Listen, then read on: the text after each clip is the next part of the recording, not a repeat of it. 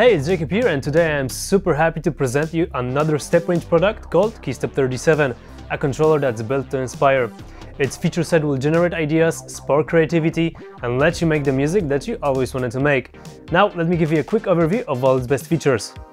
It comes with 37 slim keys equipped with velocity and aftertouch, has a built-in polyphonic sequencer and arpeggiator, offers great shift plus key functions on the keyboard with eye-catching node LED indicators, and provides all the necessary connectivity options on top with a sleek design. The front panel starts with a sequencer and arpeggiator in the top left corner. You can toggle between those two modes with this little slick switch. The sequencer provides 8 slots that you can fill with your sequences. Each sequence can be 64 steps long.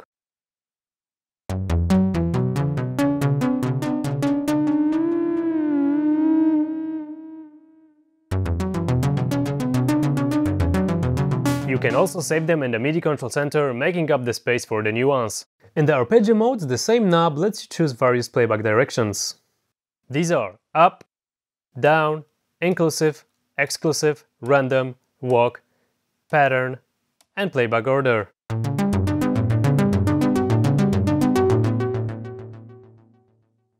Next to it, there is a time division section that allows you to play back your sequences and melodies in quarter,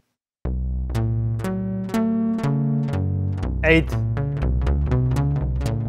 16th, and 32nd note subdivisions, including triplets for each option. The rate knob determines the tempo, which is always shown on the little display. You can change the tempo by decimal numbers too by turning the rate knob while pressing the shift button. Transport section comes with a tap, record, stop, and play/pause buttons. These are self-explanatory, however, when used with the shift, record button can append extra notes step by step at the end of the sequence.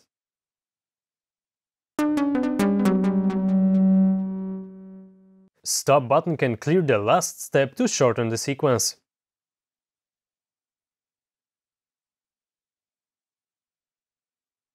And the play/pause button can restart the sequence.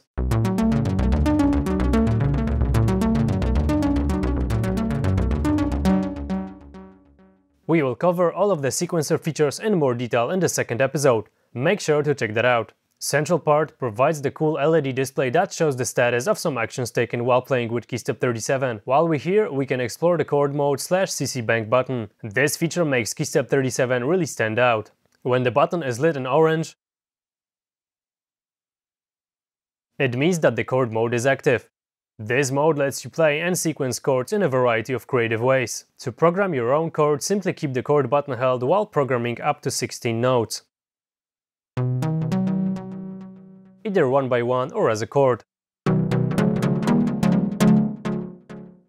You can then replay your chord in many different ways. The Type button gives you access to 12 different chord types.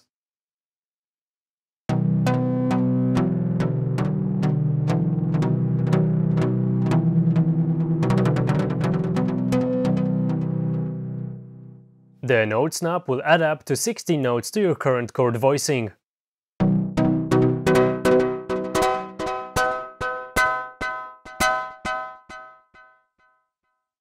The Notes to Velocity knob will determine how many notes will play in your chord depending on the velocity of your playing.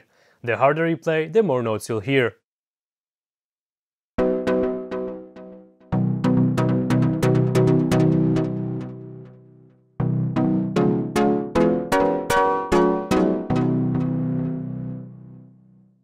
And the last one, called Strum, will change the behavior of the chord by splitting it up into individual notes and then playing them back one by one, either upward or downward, just like a string instrument.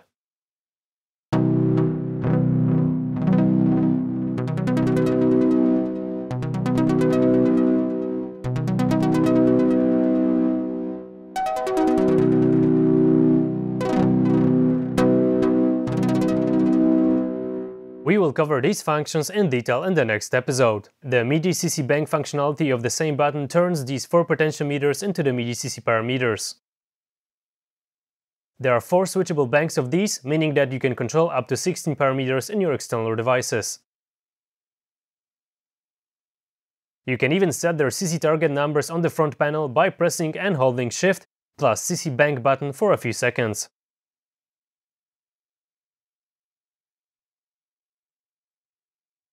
This way you can quickly change the parameter that you're controlling in your external device.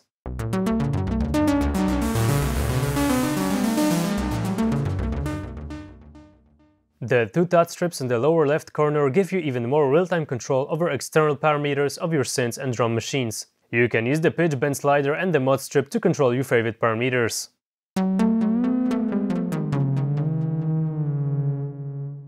Above those, there are two buttons that will change the keyboard's octave range minus and plus 3 octaves.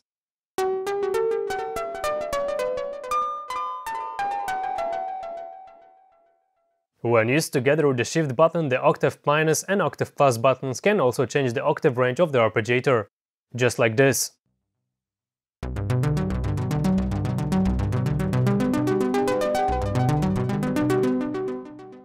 The Shift button also allows to access a few important features, such as the MIDI channel, gate length,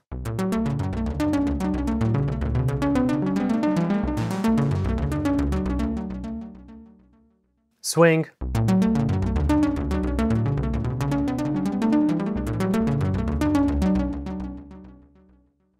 it can also change the sequence type from monophonic to polyphonic,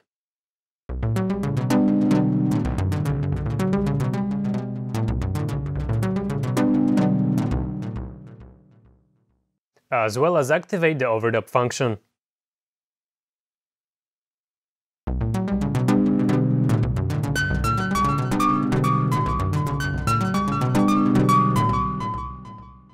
It also gives you access to various scales, including the user one.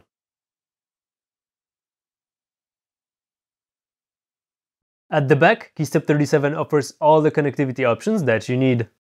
It comes with the USB Type B connector, USB cable, and there is also an anti-ground loop adapter.